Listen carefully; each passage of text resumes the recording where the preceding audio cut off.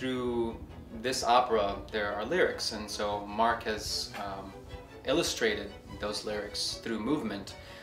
So there's a lot of, you know, to the gods is up, and my love is through heart here. So there are a lot of similarities in how we show affection physically that will illustrate the lyrics of the opera. It's a very simple piece, right? So you have these basic elements of good and evil and love and desire and death, and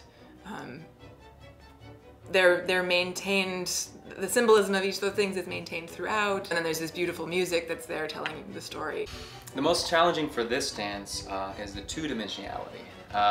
There's a lot of side profile facings that Mark wants us to have, and that takes a little bit of a different toll physically on the body, but it's also something to, you know, that inner struggle of how to find a two-dimensionality in a character also, but also being able to portray physically the dance and the lyrics and through the movement. Getting into Dido's, the formality of Dido's movement is probably the hardest thing. There's so much twisting, there's so much maintaining those twists for really long periods of time. So finding a way to make that twist and that position feel natural, even though it's terribly not so. Dido is, a lot of her movements are very formal, twisted, archaic, and flat. So maybe her essence is restraint.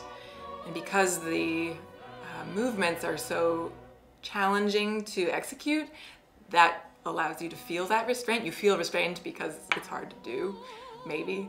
And then the sorceress, you know, there's a physical change in that your hair comes down.